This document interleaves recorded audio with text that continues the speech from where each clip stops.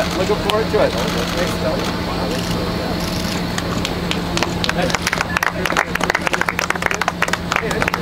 This is the best part of my job.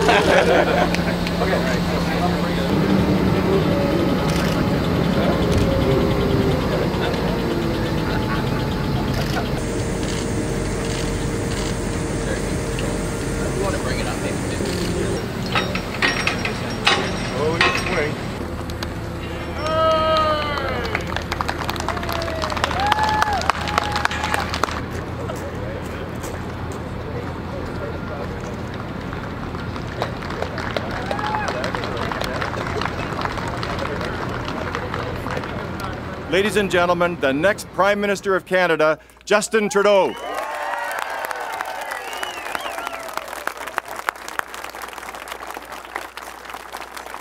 Thank you so much. Thank you all for coming out this morning. It's great to be back here today. Thank you, John, for your kind introduction. It really is great to be back here in Oakville, especially here at Local 793 of the International Union of Operating Engineers. It was one of the first places I visited when I became leader, and I got to drive a crane then too. And I know your members continue to do good work building roads and bridges, subways and subdivisions, and so much more. Thank you, Mike, for having me here again. I'm also happy to be here today with Pam and John, your fantastic Liberal candidates in Oakville and Oakville North Burlington, and of course, all the other great members of the strong Liberal team that Pam introduced. I'm looking forward to seeing all of them with me in Ottawa after October 19th.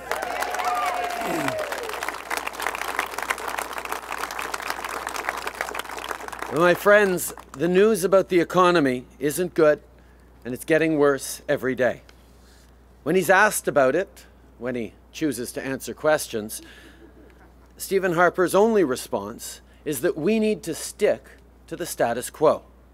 Well, I think it's fair, if the Prime Minister is telling Canadians to stay the course, that we take a look at where his course has taken us.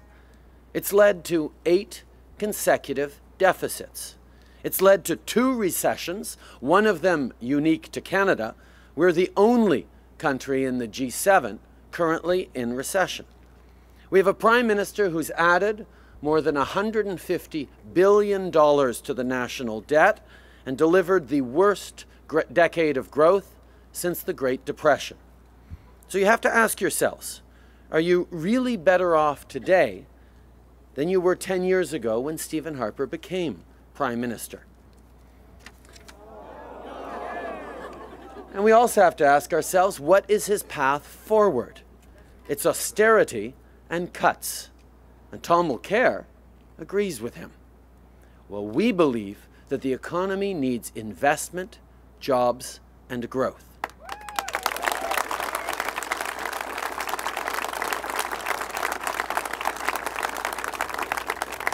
My friends, the choice in this election is very, very clear.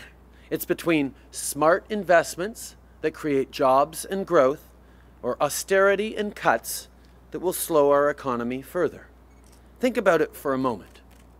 The roads we drove here on, the transit we take to work in the morning, the water that comes out of our taps. All of those things are here, not because we paid for them, but because our parents and grandparents thought enough of us to invest in our future. The people who came before us had ambition for us. They knew something that Tom Mulcair and Stephen Harper seemed to have forgotten, that optimistic, confident, successful countries invest in their future. I have confidence in the future of this country. I believe in Canadians. I believe in our work ethic. I believe in our ingenuity. I believe in our ability to grow our economy. This is a great country, and it deserves better leadership.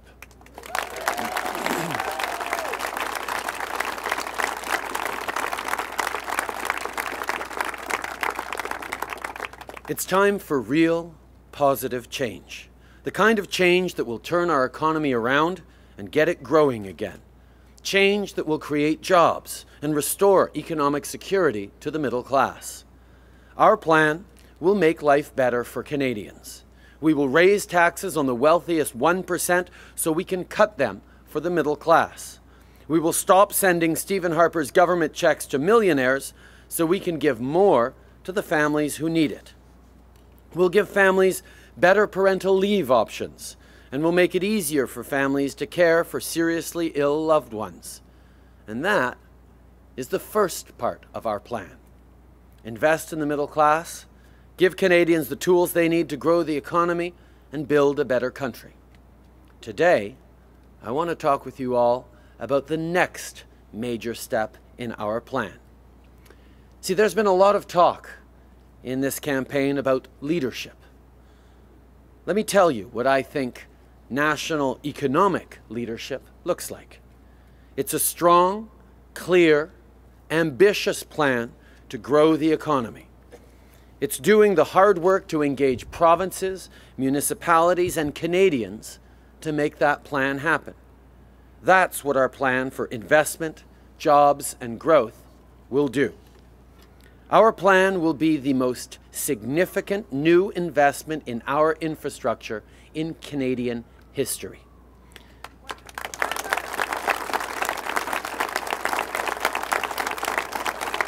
We will invest $60 billion new dollars over 10 years, nearly doubling the current government's planned investment. As we roll out the Investment, Jobs and Growth Plan, we'll be talking about significant new projects, new ways of financing them. The result will be long-term, stable, and predictable funding for provinces, territories, and municipalities.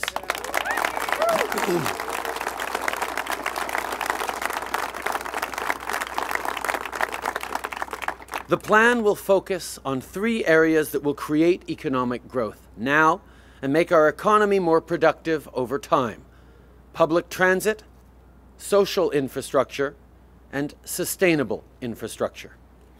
We need greater investment in public transit. If we want our economy to grow, we need our cities to work. That means we need to build new transit infrastructure. Full stop. And there are great plans on the books all across the country. But none of them will happen without a strong federal partner, and they need to happen. We need to invest in social infrastructure, in things like affordable housing and childcare.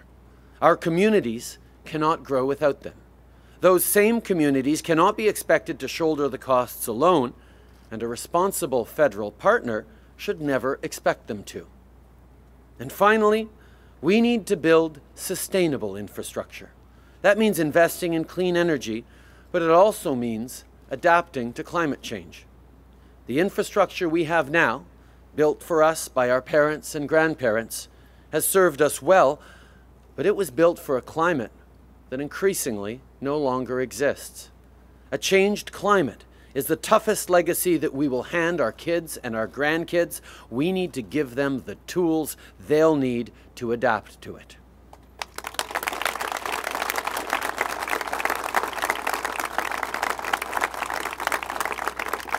These investments have been put off for far too long. They're vital if we want to grow the economy. But we know it's about more than just that. It's about getting people to work on time and back home to their families at the end of a long day. It's about getting our products to market so our entrepreneurs can grow their companies and create jobs. It's about the places where our families live, work, and play. It's about doing for our kids and grandkids what our parents and grandparents did for us. And let's face it, if we've got a better opportunity than they had. Our debt to GDP ratio is low, and interest rates have never been lower. On the other hand, we're in a recession, and growth has stalled. So now is the time to invest in the projects our country needs and the people who can build them. Let there be no mistake about it.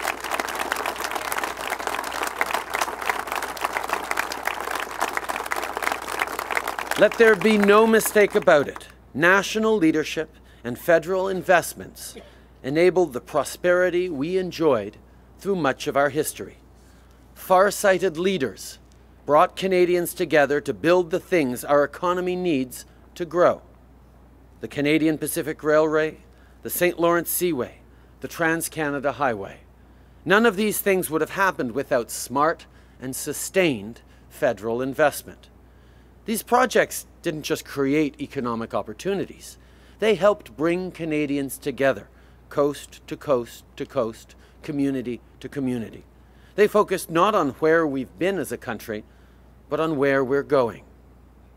Nous avons déjà annoncé plusieurs aspects de notre plan économique. L'allocation canadienne aux familles, qui donne plus aux familles de la classe moyenne. Une baisse d'impôts pour les Canadiens de la classe moyenne. 8 millions de personnes auront plus d'argent dans leur poche. De meilleures prestations pour les aidants naturels et nos anciens combattants. Un nouveau plan pour créer les emplois verts de demain et des investissements dans l'éducation des Premières Nations. Alors aujourd'hui, je vous parle d'investissement dans nos infrastructures. Il s'agira du plus important investissement en infrastructures dans l'histoire du Canada. 60 milliards de dollars sur 10 ans, soit presque le double des investissements prévus actuellement par le gouvernement.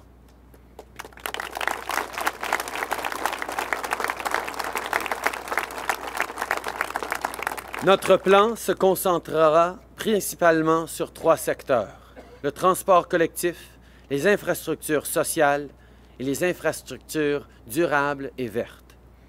De meilleurs réseaux de transport collectif pour que nos villes continuent de croître, plus de logements sociaux et la création d'énergie verte. Le temps est venu pour de grands projets rassembleurs pour le Canada. We need to remember that economic growth is not just about prosperity. It's about building a country that gives everyone a real and fair chance to succeed. This is what our history has taught us, and it's what our future demands of us. If we want to leave a better country to our kids than the one we inherited, we need to act with the same confidence as previous generations. That's what this plan is all about.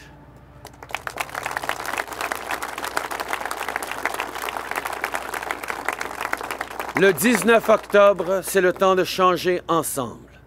Ce sera le temps d'investir dans la classe moyenne et de créer de la croissance économique. And together, my friends, we will build a better country. Merci beaucoup.